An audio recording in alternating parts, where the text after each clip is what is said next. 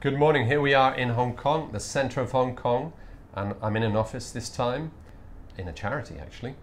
It's episode 5 of 852 Reboot Hong Kong, and I'm sitting here with Pia Wong, who is the executive director of Bring Me a Book.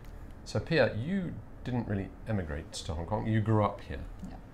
How did you end up in the charity world? Because I originally met you in PR in Hong Kong, in Shanghai, sorry. And then you're now running a charity. Well, after Shanghai, working in PR and marketing, actually most of my professional career, I just wanted to use what I learned for something for the greater good, for something a bit more meaningful. Yeah.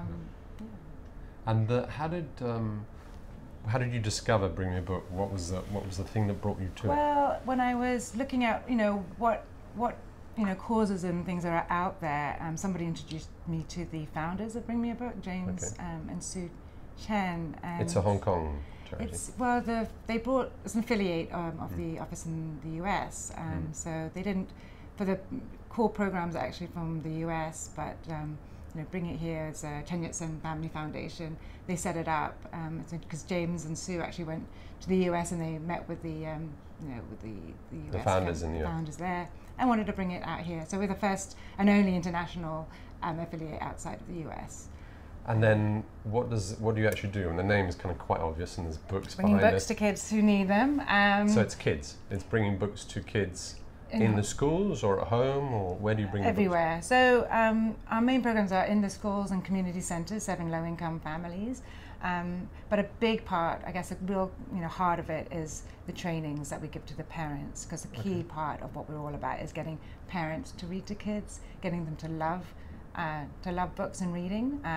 Not so just it's more about the bond between the parent and the child? It is very much about the bond. It's about communicating to, and also bringing that interest and love, because what they found in a big survey was that Hong Kong kids are doing really well at tests related to reading, one of the highest in the world, according to the Big Pals report. And this is both in English and Chinese? This is for Chinese books and for Chinese primary 4 kids, actually. Okay.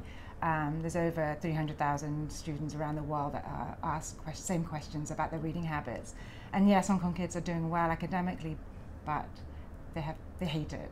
They have the lowest interest to read, the lowest motivation, and the lowest confidence. Because it's forced upon them, or? It's big part is the curriculum, the education system, even from day one, it's tests, it's rote learning, it's textbooks, even at kindergarten, no picture books. So growing up here, I had no idea that, the kindergartens didn't have picture books. So when I met James and he and Sue, and they said, well, this is the situation, even the bookstores in those days as well, not many picture books either. So it was all about, for a result, as opposed to, let's look at the picture, let's enjoy the story. Fiction, all of that stuff was not part of it. So you're bringing the parent and the child together. So how does it actually work? Do I as a parent come to you? Do you go to like a residential area and you go, right, you lot, here's some bags? How do you run it? Well, we obviously we're very limited. We're a small charity. There's only 4 full-time staff, so we rely heavily on our beneficiaries to do the outreach in terms of, they apply for our program, they get free like a library, bookcase full of lovely books, and including in that is the package is training. So we train their social workers and their teachers, and those social workers and teachers train the parents. So it's a train-the-trainer model. Okay. And that will only work because they know the parents of their community. So our curriculum, very simple, like why it's so important to read, how to make it fun and engaging, and how to overcome obstacles and challenges. It's all related back to, it's all research-based with brain development and so on, and giving them the tools to choose the best books and so on. So how does that work? I mean, Hong Kong is going through a difficult time, right? Yeah. And education is an important part of mostly tertiary level. But how do you think we could improve the whole education? Well, it all starts from the very beginning. Starts from the beginning. It starts with the issues that you see on the streets. Maybe it will be older kids, but ultimately, you need to feel, I think empathy is a big part of an issue here in Hong Kong, the development of just general EQ skills. Yeah. And that, a lot of it comes from the relationship you have, not just with your parents, but with your peers, being able to think creatively, be imaginative, and relate to other people's situations. Books are one of the best ways to do that. Get into the So you were saying that as a way of breaking down the barrier? Very much. So so you can discuss really difficult topics like fear, adversity, death, hatred, conflict, all of that in a book. So much better to have done that and create a habit when you're young. And so when you're a teenage year, when you want to discuss, serious issues, you can do that, much more freely. And you deal, so last question, you're dealing with, you're in Hong Kong, right? So the books are going to be the Chinese books and they're going to be the English books. Yeah.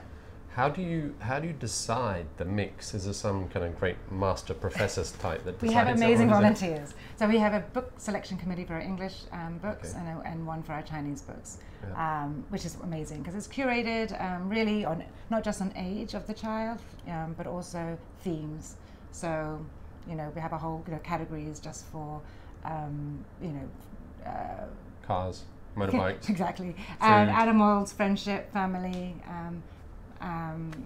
And specialty ones, just for award-winning ones, or whatever it is that that they're focusing on. So, for example, we put a library in a community centre that serves ethnic minority children. That centre wants to improve. The families really want to improve the Chinese, Cantonese, because they're in a local school.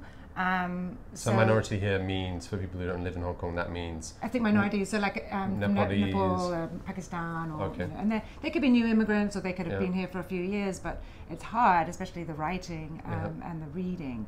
So using picture books, which are filled with amazing vocabulary and so rich in stories, it makes it much more interesting for them to learn and pick up Chinese, and they can also talk with their peers about the stories, whereas but then it's not the parents who are teaching them, right? This is because the parents won't speak Chinese. It's about the centre, so they can borrow the books, and then we have volunteers coming in and having read the books, or the local families there can also help, and the social workers in the centre. Okay, cool. And where can people find? It's bringmeabook.org. No, bringmeabook.org.hk. .hk, not forget the HK. Yeah. So let's do 2 plugs. We got some time left, I believe. Yeah. Well, 2 plugs. So your first plug, what do you want to promote?